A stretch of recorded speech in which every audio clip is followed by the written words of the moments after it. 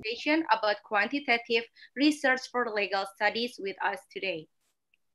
Before we begin, let me introduce myself first. My name is Anissa. I am from batch 2017 from Faculty of Law, Universitas Negeri Semarang, and I am glad to be your moderator for today. On behalf of Halo Indonesia, I would like to remind you that this webinar session will also be streaming live on YouTube, and please mute your speakers before I let you speak during the Q&A session or in the time which the speakers allowed. This webinar will be divided in 3 sessions, which is the opening, and then discussion, and following with the Q&A session and the closing. I also would like to remind that this is a safe place for everyone, so please be respectful towards one another.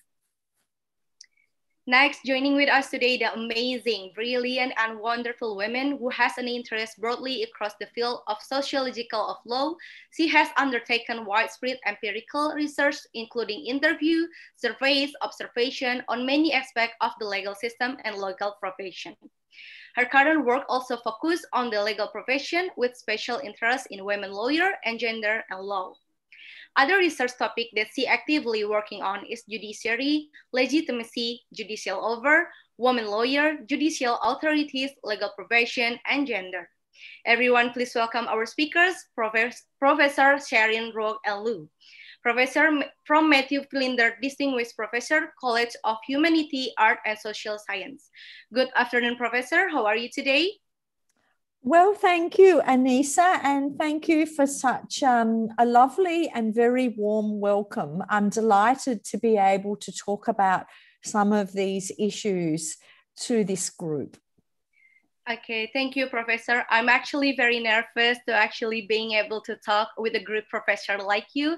But Professor, before we begin the session, I would like to give the time for Dr. Awoluddin Marwan SHMH first to give a glimpse of these opening remarks. For Dr. Awoluddin Marwan SHMH, the time is yours. Thank you. Thank you, Anissa. Very good opening and also good English and a bit shocking because I have a similar university. I graduate from Semarang State University and we had a lot of experience there because our university is far away from a big city. It's difficult to speak English actually. When I went to Spain and learned from Professor Sharyn, I was not able to speak fluently in English until now, because my accent is very strong, Javanese accent. So it's a bit strange for international forum when I speak and the accent is very weird. Professor Sharyn, thank you so much for your times. It's like a little reunion with you. First, I met you in the class, learning the quantitative research, and I always remembers about your lectures, and I want to bring your course in Indonesia to share your knowledge and experience, because Indonesia really need to be developed the legal science and my senior Asep already did the thesis under your supervisions. Unfortunately, he was passed away, and but his works really influenced our legal system and our legal cultures.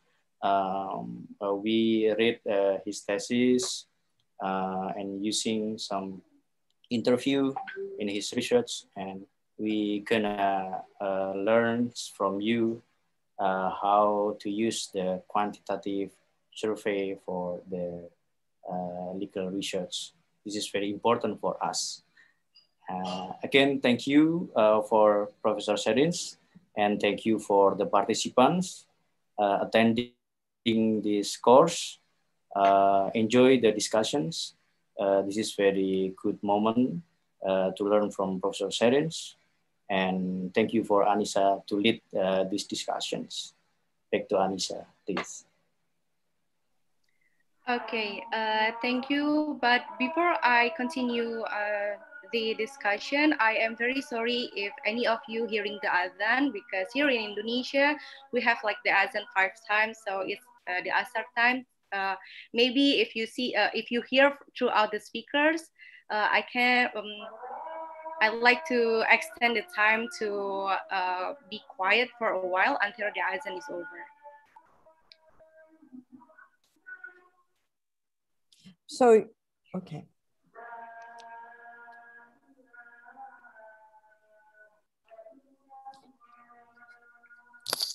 All right. Okay, thank you for Dr. Awaldin Marwan for the glimpse of the opening. It is a very wonderful opening for all of us. And I would like to say that, yes, this is a very great opportunity for all of us to actually learn from the professor herself. Although the Indonesia and Australia have like different cultures and different perspective toward the laws and the system, but it does not mean that we can have a new perspective and knowledge from the professor of Sharyn, Roach, and Lu. So this is the moment that we've been waiting for.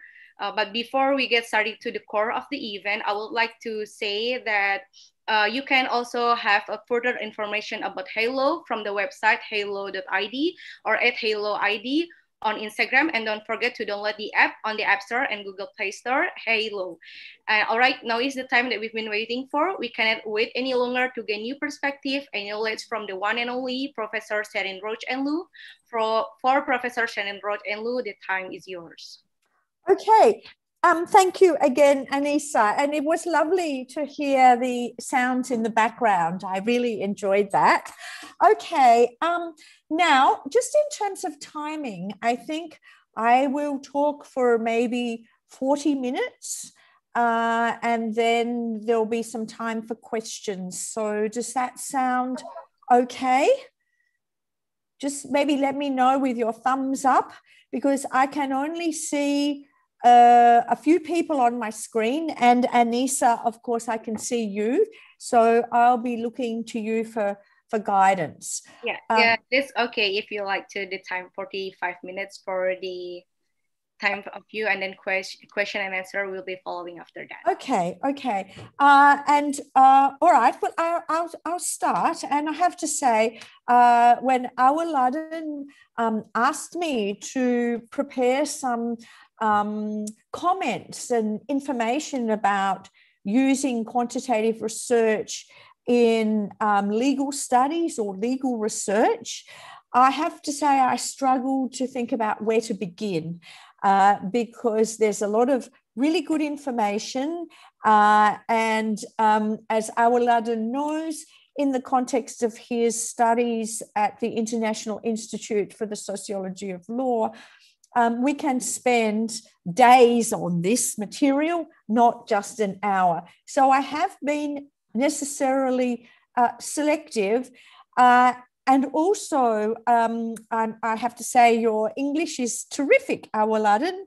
And I'm not sure how receptive everyone will be to what I say. You know, unlike being in an actual classroom or a seminar room, I can see if people are thinking I'm talking too fast or too slow.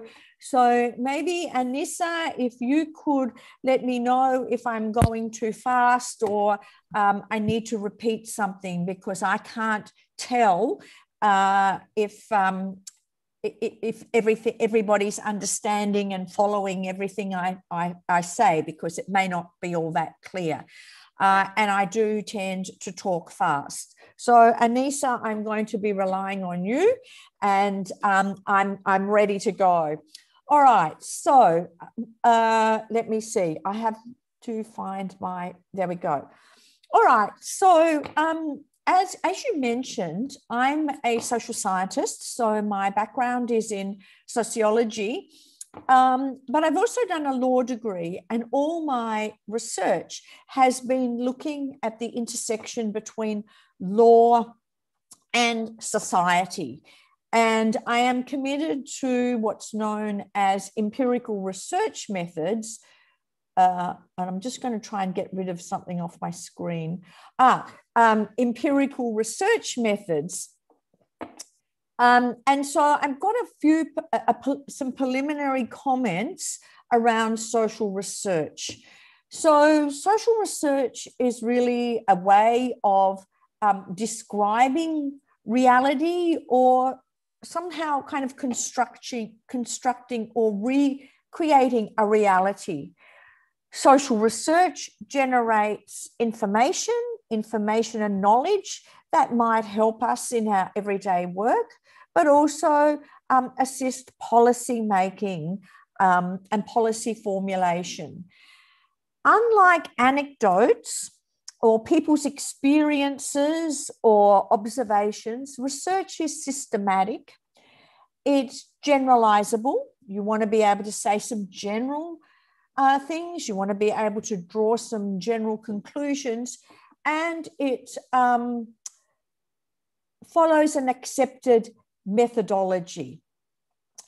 Social scientists often make a distinction between quantitative and qualitative research. And I should say at this point, I don't draw a really hard distinction between quantitative and qualitative research, but that's for another day. I'm not going to talk about that, but I'm going to talk about more quantitative research today. Okay, now, before we start, I guess doing research, and across my career, there have been various challenges to doing and undertaking social science research in legal settings. One thing is social researchers are outsiders. So if you're doing research on courts or judges, which I have, or on the legal profession, or any aspect of legal institutions or legal processes, social researchers aren't part of those environments, aren't part of those settings. And as social scientists, we have our own concepts, frameworks, theories, which are necessarily and inevitably unfamiliar to people in the legal settings, to lawyers, to judges, to court officials. On the other side, often people inside courts or legal systems want some research, want some information, want to understand something about those who take their concerns to court. They want to know something about lawyers who work in particular courts. They want to know something about the mental health or well-being of judges who work in courts. Yet they may not have the skills, and they probably don't have the skills and the capacity to undertake the research. So there needs to be quite a lot of conversation and dialogue between those in the legal setting and the researchers who are trying to generate information and knowledge about what's going on in the context of the legal setting, whatever that might be. Okay, so research in socio-legal settings is pretty vast. There's a lot of it. And there's a lot of aspects of the legal setting that are subject to empirical research and quantitative research. Researchers have been looking at how law operates in practice. So the law in action. You might have a law which prohibits certain activities. Well, let's see how that works in action. Let's have a law that prohibits discrimination, for example. Okay, well, how does that operate in the context of workplaces or organizations? Is it effective? Do people take their concerns or make complaints around discrimination if they experience it? What impact is the law having in ordinary, everyday workplaces? Also, there's a lot of research looking at legal professions, how the legal profession works, the size of the legal profession, the gender diversity, the ethnic diversity. Also, other kinds of research that relies on quantitative methods, various people's perceptions of law and legal processes.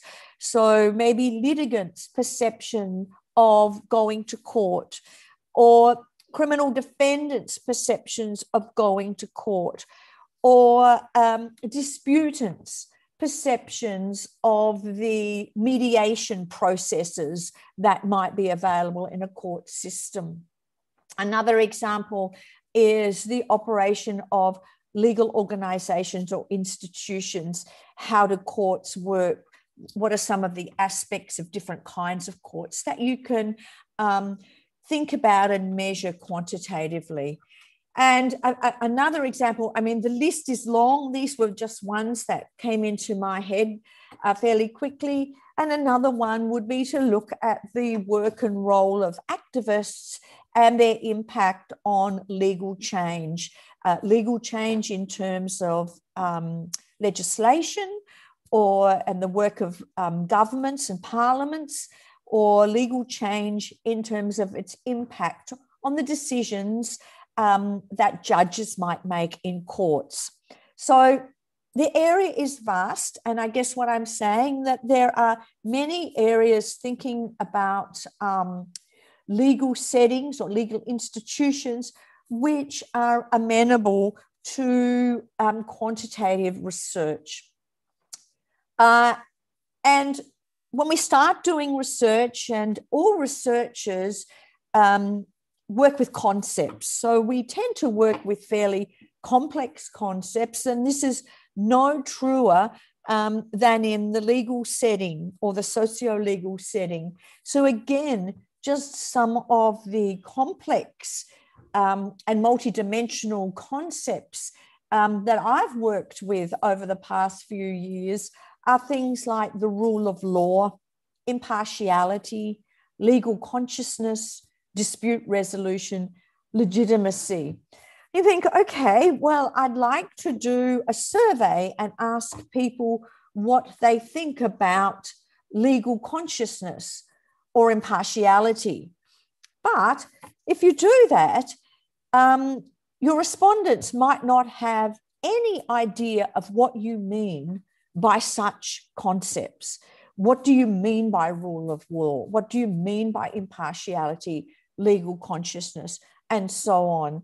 So these complex concepts have to be defined, and then we have to have ways of asking questions that can give us information about impartiality or legal consciousness, and so on. Oops. Okay, so I just got ahead of myself for a moment. So we start with these complex concepts, and we might have a broad general definition of what that might mean. We have a definition of what impartiality is. Our definition might be not being biased, treating all sides of the dispute equally, and not favoring anybody in the court. But these are very complex concepts, and I'm going to run through an actual example in a little while. So we have to have lots of different kinds of questions that might get at these complex concepts.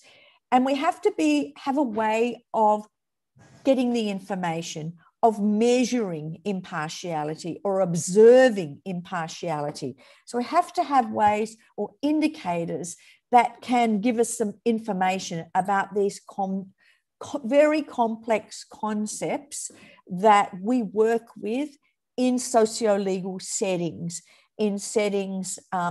law practices, law offices, courts. We can broaden that even further to think about people who work in corrections, people who work in the police. I mean, I guess many of my examples are going to come primarily from the research that I've undertaken on the legal profession and courts, but I don't mean to be that limited because, of course, there's lots of other research and other things that you might be interested in. Okay, so when we're measuring these complex concepts, we talk about we use, as social scientists, particular language. And we use the language of variables, things that vary.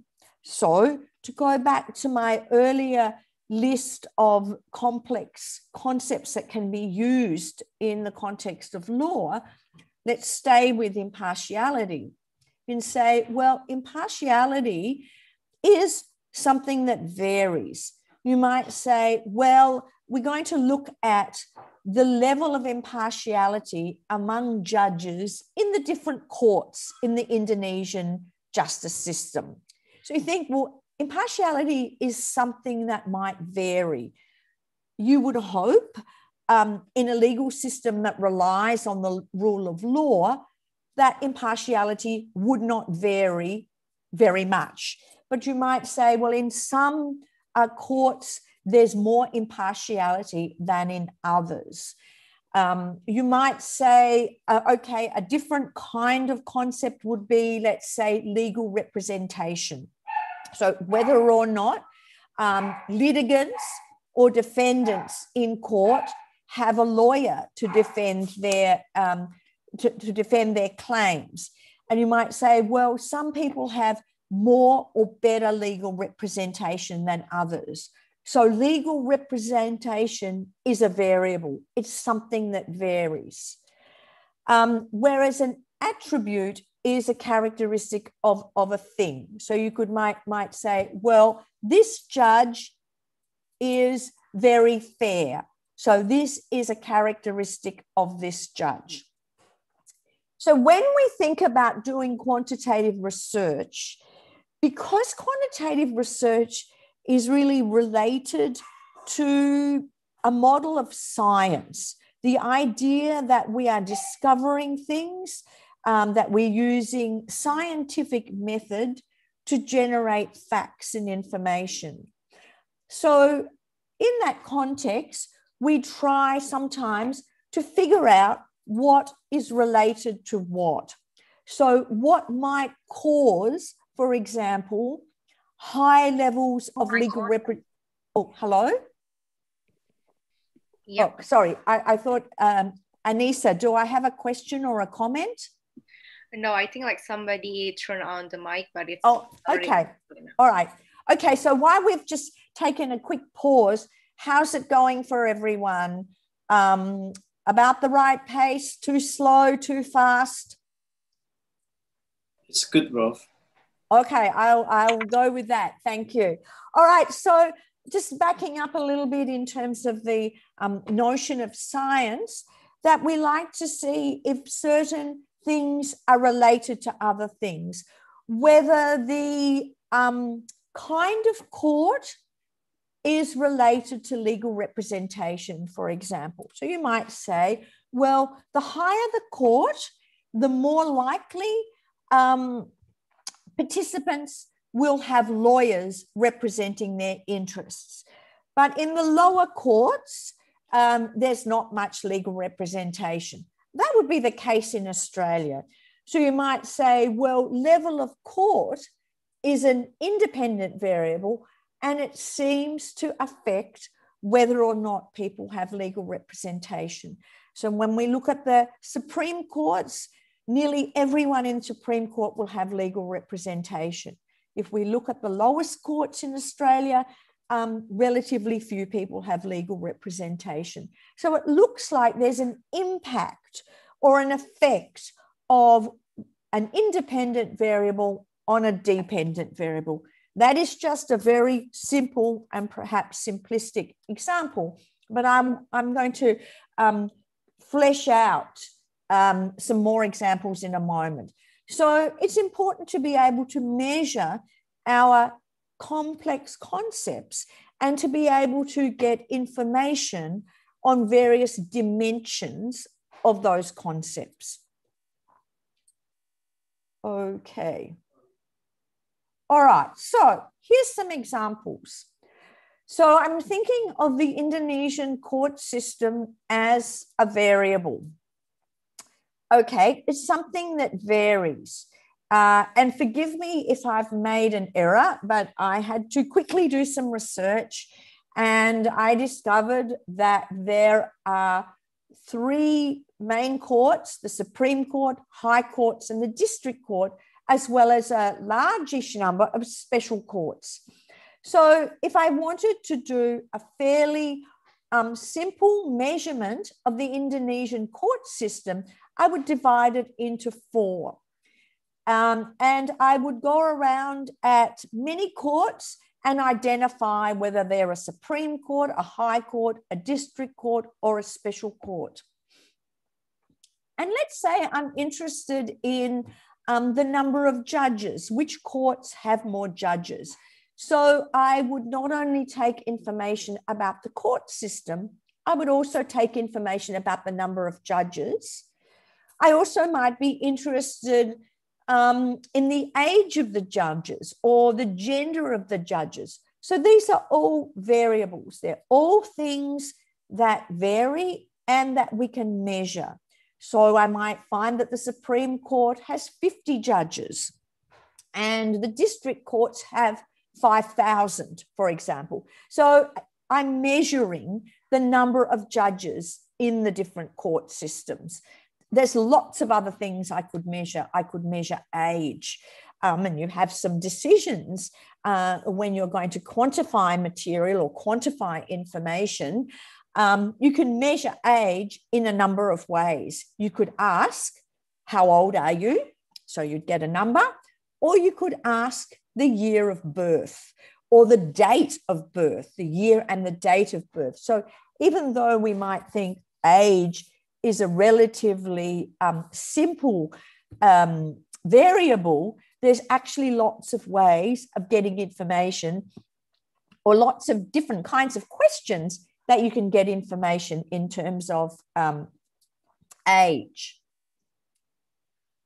Okay, so let's say in our piece of research, we want to know how satisfied judges are with their work. And we have some hypotheses that the higher the court, the more satisfied the judge will be. So we're going to do a survey ask judges how satisfied they are. And again, this is a really complex concept. So we could ask, how satisfied are you with your job? And they might tick very satisfied, satisfied, neither, dissatisfied, and very dissatisfied. So we would just get a little bit of information about job satisfaction. You could ask a whole lot of other questions about job satisfaction. So you would get at different dimensions or different aspects of job satisfaction. How satisfied are you with your job? Would you recommend being a judge to a friend? Would you become a judge again if you had the opportunity?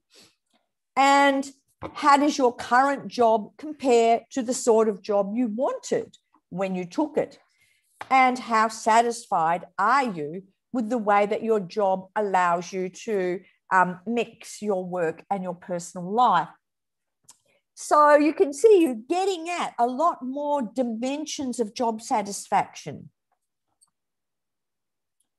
And even more, you can ask, instead of saying, how satisfied are you with your job, you can ask about different aspects of the job. How satisfied are you? So you could do this, and I have done this in our research, ask judges how satisfied they are with their salary or with their hours or with their geographical location. You can also ask, how satisfied are they with some of the intrinsic or some of the aspects of being a judge that is part of being the judge. So the nature of the work, the diversity of the work, the intellectual challenge. So you can see very quickly, I started with one question, how satisfied with your job are you? And depending on what I want to know in my research or what you want to know in your research, this can quickly snowball into a lot of different questions. But when you ask some of these finer grained questions, you're getting a lot richer and more detailed information about job satisfaction. Okay, so you've got your research question, you've got your topic, you've got your concepts, you've got your measures, you've got your questions. And so in this example, I'm thinking, well, I'm interested in looking at job satisfaction across the court structure in Indonesia. I've already talked a little bit about where to collect the data. So I'm going to send a survey to judges in Indonesia. But one thing I don't know is how many judges are there in Indonesia? Can anybody answer? 3,000 till 5,000 maybe. So 5,000? Yes. Okay. All right. So you might think, okay, this is 5,000 is a lot of judges. Maybe I'm going to just do a sample. I'm not going to survey all of them. I'll just do a sample. So you've got to make some decisions about where to collect the data and from whom to collect the data. Who are you going to ask about this information? And what kinds of information will they provide? Are they going to provide information about their workplace, or are they going to provide information about their own attitudes or their own experiences? So again, wording of the question is something that takes a lot of time and a lot of effort. Okay, so as I've flagged earlier, and this is perhaps people might say, some researchers might say that the survey is really the kind of gold standard of social science research.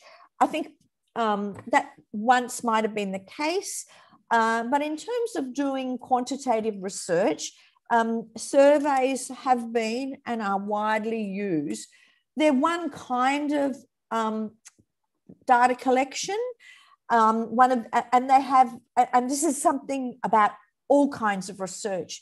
There are benefits and there are limits. So it's important to kind of think about, again, going back to the research question and what you want to know. Another big factor is what kind of resources you have to do the research. But you have to make decisions and be aware that there's no perfect kind of data collection. It is benefits and limits, and you have to weigh them up. And one of the aims of a survey, if you do a sample, let's say you think, well, sending out 5,000 surveys to all the judges in Indonesia is a very big job. I'll just do 500. So I'll take a sample of that 5,000 or 50,000 or 20,000, and I will just send my survey to that sample. But I want to be able to draw some inferences from that sample, from my findings, to be able to make some generalizations to the whole Indonesian judiciary, for example, or the whole Indonesian legal profession. If you're interested in studying lawyers in Indonesia, you might have a smaller subset of that population and then send the survey to that subset. But you want to be able to make some generalizations from the sample to the population. And as I mentioned, there's advantages and disadvantages. One advantage of a survey is that you can send it out to many people. And so it's quite cost efficient. The other one disadvantage is that response rates don't tend to be very high. And so there's lots of articles and discussion about how to improve or increase the response rates. And also, you get quite limited on the kinds of questions and the number of questions that can be asked in a survey. Now, I guess as you're all realizing, each one of these slides, I could spend 15 minutes at least on. So I'm really just able to give you a little bit of a taste. Okay, so social surveys can be administered in various ways. They can be face-to-face with an interviewer and the respondent who tells the interviewer what to write down. They can be mailed through the post. And this is probably not going to happen very much anymore because there are so many web-based surveys that are administered through the internet or through email. Another one is telephone surveys, which are sometimes used. All these forms of administration have different disadvantages and advantages, and they all have different implications for the time they take, the kind of staff or collaborators that you need, and importantly, although it's not on the slide, the resources that doing the survey. It's not just doing the survey, it's also analysis of the survey results and findings that takes a lot of time. Okay, so, and I've mentioned some of these already. So some of the things that when you're doing quantitative research, when you're administering the survey, is to think about the sample, to think about the response rates. How can you increase response rates? Designing the questionnaire, designing the questions so that they are clear and not ambiguous, they're easy to understand. And to think about what kinds of responses you'll get, whether you have open-ended questions for people to type in or write in their responses, or whether they're tick a box or press a button on the web-based survey. So there's a lot of things to think about when you're thinking about doing a piece of research. Response rates, just a couple of comments. Response rates can really be affected by the quality or the credibility of the survey and the researchers. Response rates are affected by the topic, by the nature of the sample, by how difficult it is to complete the survey, how long it is. If you have a very long survey, then people are not likely to complete it because they get fatigued, or they get bored, or they find it less interesting than other things that they may be doing with their time. There's also concerns, and this is certainly a really big concern that we experienced with our research on judges, is issues of confidentiality, of maintaining anonymity, confidentiality. So any responses cannot be traced to particular individuals. Okay, so I mentioned the sample. I don't think I need to say any more about this, except just to reinforce the comment I made earlier about the importance of wanting to be able to make some general statements from the sample to the broader population. So let's say you're interested in lawyers, and some of lawyers, well, we'll go with job satisfaction among lawyers in Indonesia. So you somehow get a list of all the lawyers in Indonesia, if that were possible. It would be very difficult, I imagine. But let's say you can get a list of all the lawyers in Indonesia and think, okay, well, this is 20,000 lawyers. I'll get a sample of 1,000 So I'll take a sample of 1,000 lawyers. I'll send out my survey to these lawyers and I'll ask them lots of questions about job satisfaction. But from my sample, only 500 get back to me. So while you've started with 10 or 20,000 in the population, you might only end up with a very small segment of respondents to the survey. So these are all things that people have to think about and manage and deal with, because sometimes there's really nothing you can do about it except be aware and also be really transparent in how you report, how you undertook the study, how you constructed the sample, how you wrote the questions or why you wrote certain kinds of questions. So I think being really transparent in describing the research design is absolutely essential. Okay, I am going to skip this slide in the interest of time because I think I've said enough about sampling. And I just want to come back to making a couple of comments about difficult populations. Now, I take this term from something I read very early during our research on judges, and an article that talked about judges as difficult populations for social researchers. Okay, so what does that mean? The difficult populations can be difficult to reach or locate, hard to find. I mean, I mentioned a moment ago the possibility of finding a list of all the lawyers in Indonesia. Now, that's going to be very difficult.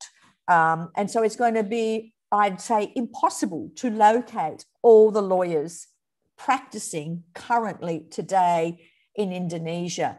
In Australia, with a lower population than Indonesia and a smaller legal profession, that is still going to be very difficult to locate every lawyer in Australia.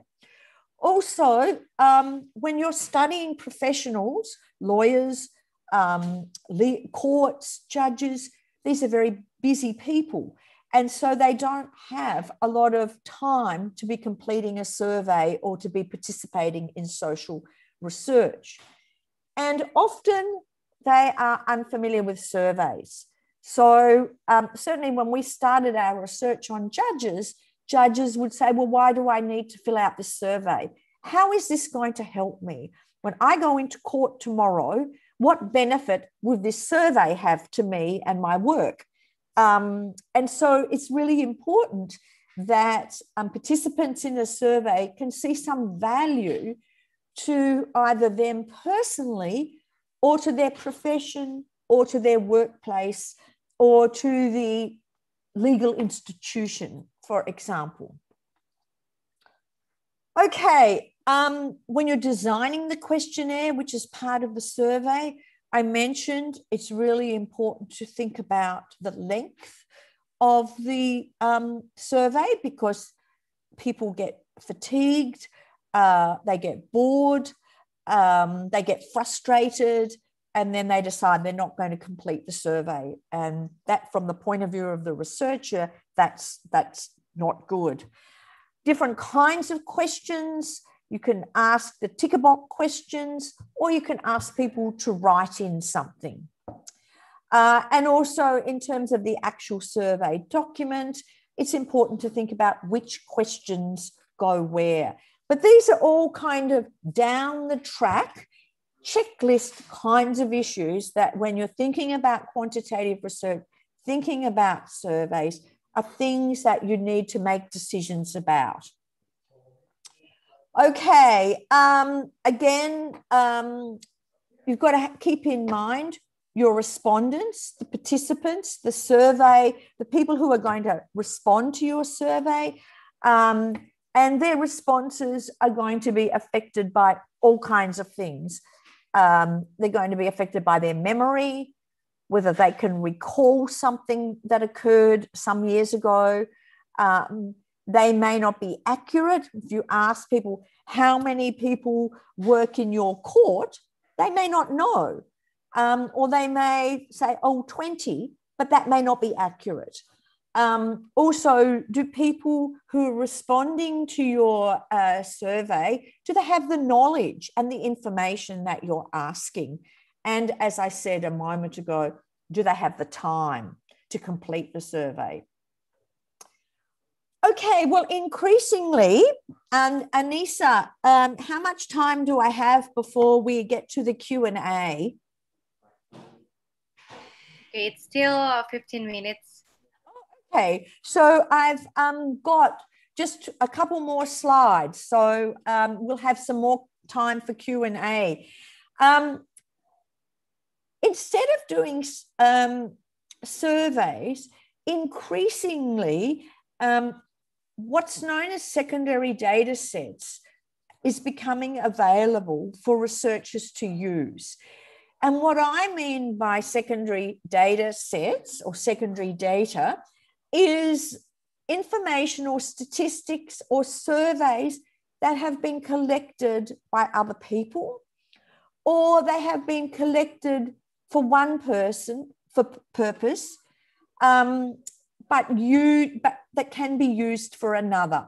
For example, let's take the police. So if we say the police in Australia, they collect a lot of information about the cases they process, about the kinds of cases they process. And these can be used by researchers. So the data is created by the police about the number and kinds of cases they process. But researchers, if they can get access to those data that the police collect, can use them for their research purposes. Or there's lots of survey data that survey researchers have undertaken, and you can access this survey data and use it for your own analyses, so for your own quantitative analyses. This is much easier and less expensive than doing your own survey, but there are limits and limitations. One of them is that you're stuck with the quality of the data that's been created by another researcher or another organization. If you're using the data that's been generated in somebody else's survey, you're stuck with their questions. So maybe they haven't asked the kinds of question that you were interested in relating to job satisfaction. They've just asked, how satisfied are you with your job? And you think, I would have liked to have asked all these other questions. But you think, okay, there's a couple of questions there. I can do some interesting analysis, and it's available now, and I don't have to go through that long and difficult and expensive process of running my own survey. So sometimes having data that's produced by other researchers or other organizations is a really good way of getting some quantitative material without the huge effort that you as researcher would need to undertake. And governments of various kinds and government departments, as well as international organizations, like the United Nations, like the World Health Organization, like the World Bank, collect all kinds of data on all kinds of things, which may be available and accessible to do some quantitative analyses around legal institutions or around legal settings. And these are just some of the statistics and some of the data that is available in Australia and would be available in parallel in many other countries. So the census, for example, is a source of an incredible amount of data that can be analysed quantitatively. crime statistics. I mentioned a moment ago that police collect data on the kinds of crimes that they process, the kinds of defendants, the age of the defendant, the postcode of the defendant, the gender of the defendant, the kinds of offences, whether or not the defendant has a criminal record. All of these things are collected in the context of the criminal justice system. And so they're there and much easier to access than doing a survey. Prison statistics. For example, in Australia, on the 30th of June every year, the number of prisoners across the whole country is counted. And so we have what's known as longitudinal data. We can see whether the numbers and kinds of prisoners is changing over time. So if you're interested in whether or not, for example, which would be something that people in Australia might be interested in, whether there's increasing imprisonment of women. So you could take data from 20 years ago and see if the proportion of women in Australian prisons is going up or down. So you could get that information without individually having to contact prisons and ask about the number of men and women in the jail at the time. In terms of civil courts, there's data in Australia on the number of civil filings and the kinds of filings and disputes that exist in civil law, finance data, income data, health statistics.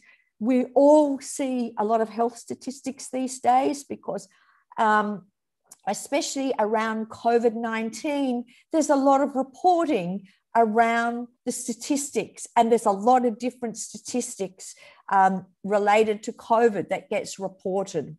Suicide rates, other government or non-government organisation surveys.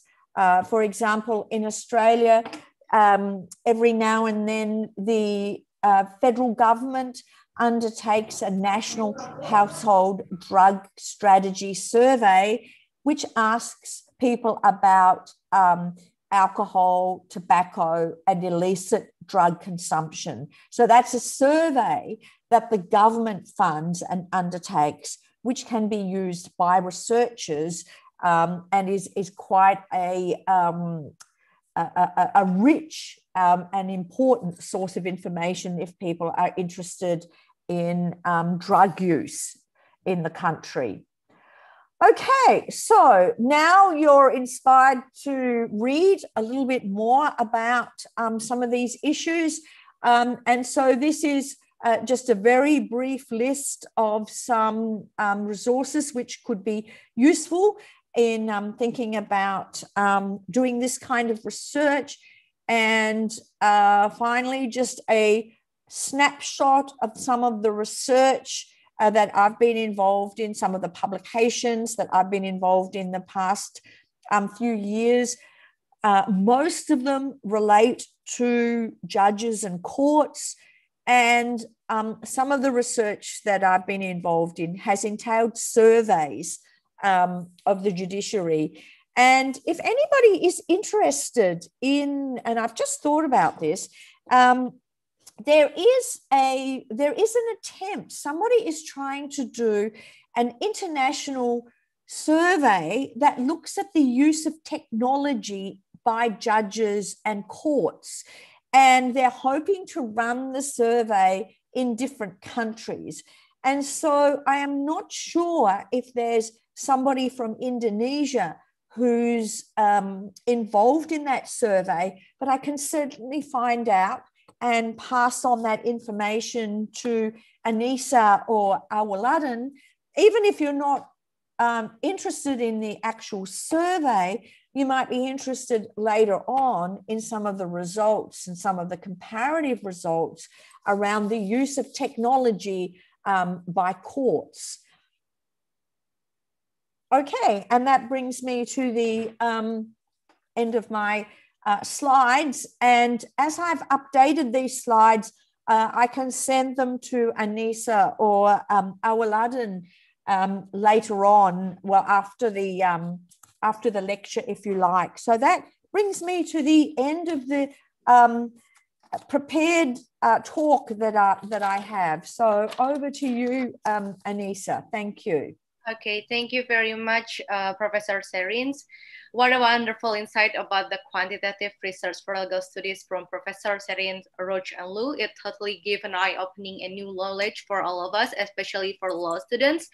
And especially for me myself, who have never used this kind of methods in doing the research, it gives me a lot of insight that to actually do this survey, we literally need to prepare. So at the end of the day, we satisfied with the result.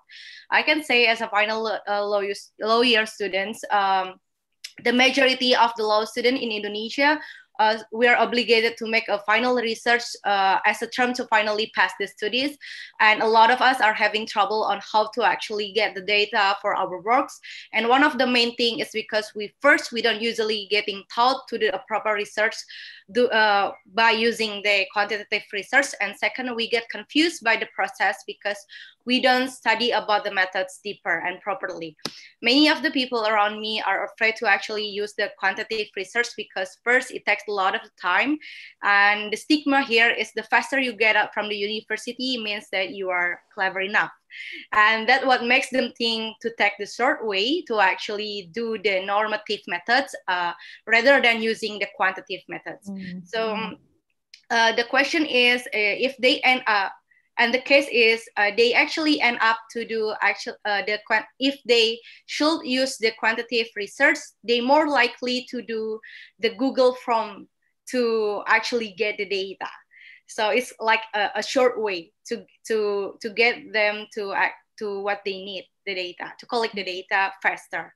My question is, how can we make sure that the quality of the data is actually worth or appropriate as the research data? That's the first one. And then for everyone who would like to ask the question, you can use the feature raise hand and I will allow you to take turn. Or you can write down your name and I will call you and you can turn off your microphone if you like to. Okay, so I've just stopped sharing my screen so that I can see more of you. And that would be great, Anissa, if you could field the questions, because someone may have their hand up and I may not be able to see it because I can't see everybody on my screen. Okay, so you've asked about the quality of the data. I mean, that is a fundamental question and kind of difficult to answer. I mean, in the context of your projects that you... It's 4 o'clock. Oh, sorry? Okay, sorry, it's from my MacBook. Oh, okay. You know, I think one of the really important things is to think about the research question that you have and to think about what's the best way of getting some data to answer that research question. And in fact, the best way may be to see what kind of secondary data is available that you might be able to use in some quantitative way. Now, I have not talked about using statistical packages or using the computer to generate tables. That is such a specific set of skills that actually takes a lot of learning. So you're absolutely right. I think there's no way of cutting corners. And I would say the quicker you're out, perhaps the more corners you've cut. And so that the quality of the research is not there in a way that if you'd been more methodical and more reflective and taken more time, you might have produced a better quality piece of research. Certainly, a lot of people use things like SurveyMonkey or Qualtrics to do quick surveys.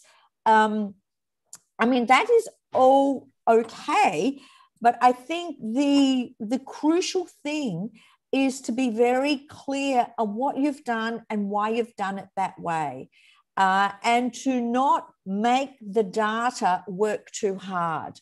Let's say I go back to my example of the survey of lawyers. Let's say you get 10 respondents and you think, well, this is not very successful. You're not going to be able to say anything about the legal profession in Indonesia. So don't try to, but try to say what you can from the limited data that you have. And as these are part of your studies and student projects, you don't have the time or the resources to do a highly sophisticated, long and detailed survey. So my advice would be to see what's already there, to see what data is already available that you might be able to use, rather than having to do your own survey from scratch almost. Okay, thank you, Professor. So it's actually an advice for every one of us. If we do the research, make sure that we care about the quality rather than just to done it quickly. Yeah. Because I don't know in Australia, but here in Indonesia, we have like this stigma. The faster you get from university means that you are clever enough, and I think that's the wrong perspective to have. Yeah. I see it, someone raising hand because they'd like to ask a question. I will let you, Ibu Sri Purnama or Mbak Sri Purnama, to extend your question. You may be able to turn off your speaker. Or if you're, okay. So can you hear my voice? Yep, clearly. Okay, thank you. Thank you so much, Professor Anlu, for the amazing presentation. So as a context, before I address my question, so I'm really interested in sociolegal, and I did not expect that this presentation would more address the quantitative, practical. So basic question for you, I still cannot have a grasp on how to differentiate between sociolegal and just empirical research. So I know that sociolegal, it's always empirical, but it's not vice versa. So I don't know how to determine it. And the second question would be, in Indonesia, there's also a perspective that law students, the people that go to law school, they hated maths. So they really hate statistics and all that. And the way you told us, how statistics matter, that this is actually scientific reasoning and all that. How do you actually incorporate the statistics and quantitative research to your paper, and how far the statistic knowledge that you really need to fulfill this kind of research? Because I read the book by Michael Finkelstein about statistics for lawyers, and it's really difficult to understand because I don't have background on it. Thank you. Okay, again, some really important and big questions. Thank you, Sri. Okay, so I think sociolegal is really interested in the intersection between law and society. So it's about the kinds of concepts or the kinds of settings. I mean, you could be sociolegal theory. So I don't see as sociolegal as necessarily being empirical, but empirical research I take to be where you are getting some information directly from participants in your research project. So you're asking people in an interview, you're observing them, you're sending out a survey. So you're trying to you actually create the data yourself. So in a way, the survey is creating the data because the responses to the questions don't exist until the questions have been asked. So when you generate your data set, you've actually in a way created that. But what you're trying to do, I guess, is capture reality, whatever that means. So you want to capture, say you're interested in the ways in which lawyers give advice to their to their clients, and you're interested in how much information about law lawyers give when they're talking with their clients. And so you might be involved in that research as an observer. So you sit in the office and you make notes about what the lawyer is talking to the client about. So you're hoping that your notes reflect a reality, but in a sense, you're summarizing that reality from your own perspective. So I see empirical as creating information and data that's kind of contemporary.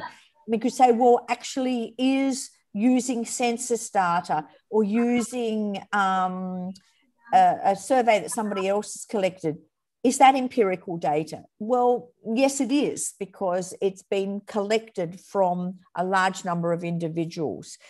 Look, the question about statistics, I mean, I think it's probably pretty silly to expect law students to be sophisticated users of social science research techniques when they're at law school, unless they have particular training and courses and programs to teach those skills. Because you can't just, they're not in the air. You can't just breathe them in and they become part of your skill set.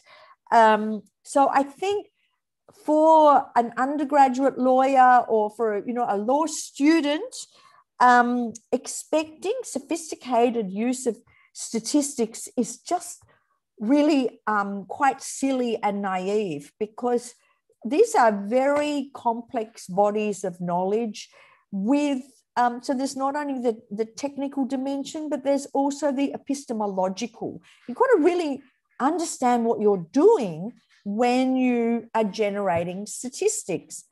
And I think if you turn that around and said, the student who's done a lot of quantitative analysis and does survey research and does reports using lots of numbers, they have to write a law research project at the end of their degree. Well, I think the legal profession would get very angry and upset and say, well, how can somebody who has no training in law now write a paper on law? Well, they can't. So I think if you turn it around, it's quite naive, although I can understand why it happened, to think that people have naturally those skills unless there's some specific training, which is more than a 1 hour lecture given by Zoom. Has to be a lot more than that. I hope that kind of goes some way to answering the question. Yeah, thank you so much, Professor. Okay, thank you. So everyone else would like to ask a question? You can press the raise hand button. Okay, so Professor, there is someone who actually messaged me privately because their Zoom is, I think they got trouble, but I got the message. He asked that, is that possible to collect data from the WhatsApp group or email for the matter of quantitative research? And then the second question is, how big the impact of the data and artificial intelligence influence quantitative research method? Okay. Well, one thing that I didn't mention at all, and it is a big issue, and I can just really only comment briefly on it, is the question of consent. So the issue about using WhatsApp, I don't really know what that means, whether you would contact people via WhatsApp, ask them questions and they would send it back, or whether you're collecting information about a WhatsApp group that already exists. So just depends, but normally when surveys are administered, the fact that somebody completes the survey and returns it is an indication that they consent to participate. So free and voluntary consent, of course, is essential in doing any kind of empirical research. I can't emphasize that enough. Now, the question of artificial intelligence, I guess that taps into the idea that there's lots of data that's collected kind of automatically by organizations, and whether some of that can be available for research. I mean, we all know that social media and Facebook, there's been a lot of discussion about that, the way in which they scrape personal information from individuals without their kind of full awareness and consent. I mean, they may have consented to it in the kind of small print at the end of a document that's 100 pages long, but that people being unaware what's happening to their private data or information about them, and then that's used for marketing purposes. So certainly a lot of data about us as individuals is collected automatically by organizations, which can be used for research.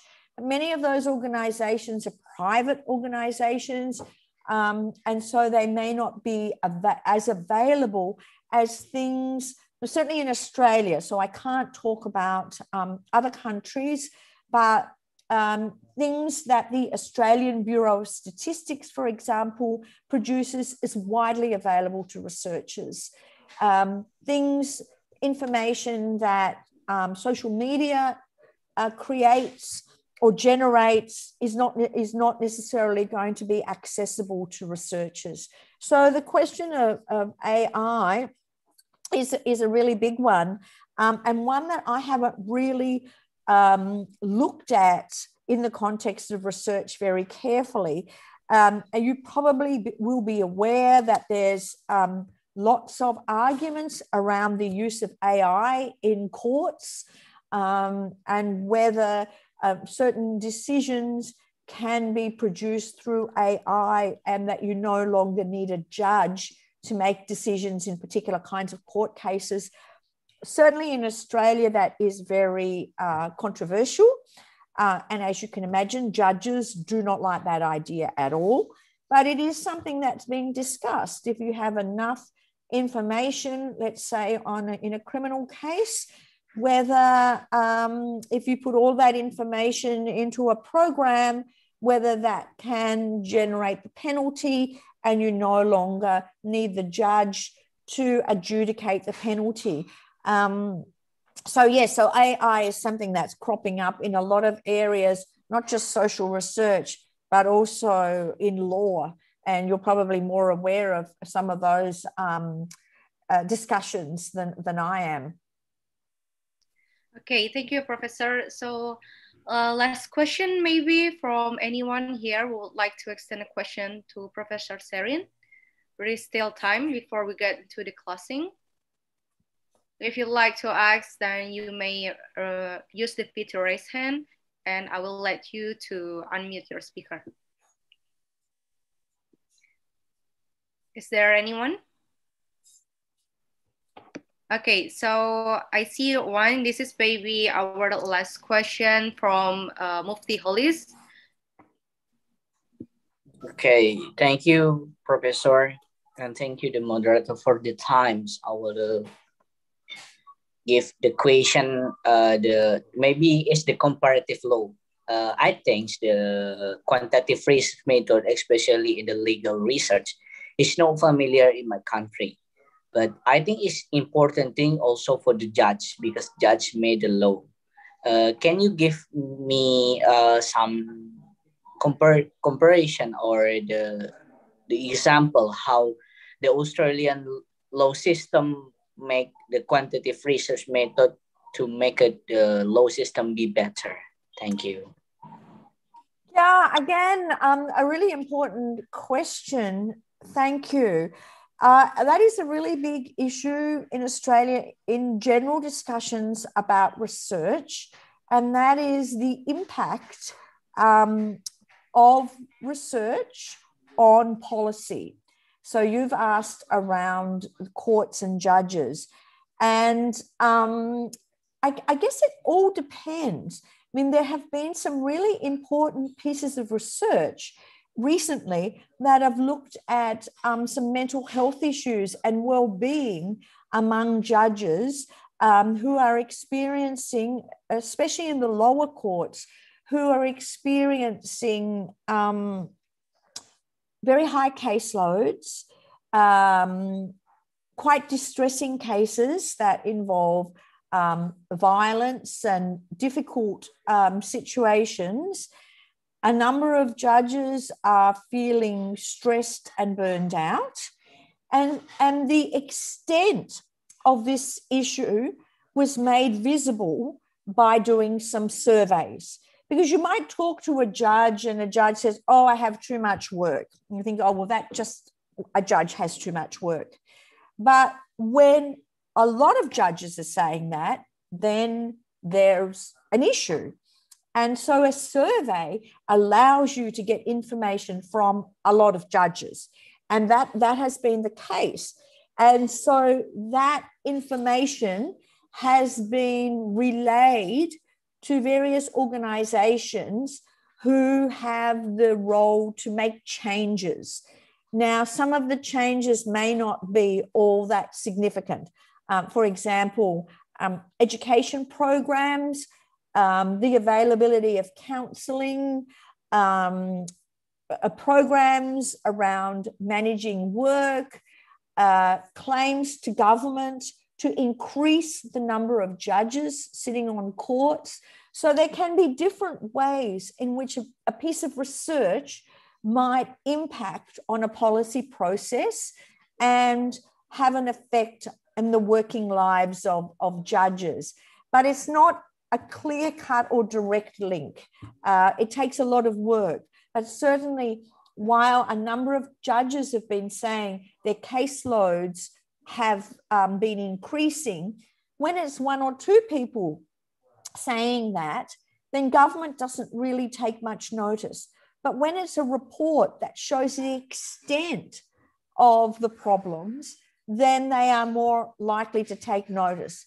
But I mean, we're all aware of the policy process that, you know, at the end of the day, it depends on the policymakers and the political will as to whether things change. But certainly in the context of the courts in Australia, there have been some changes that have come from empirical research demonstrating the nature of some of the issues confronting the judiciary.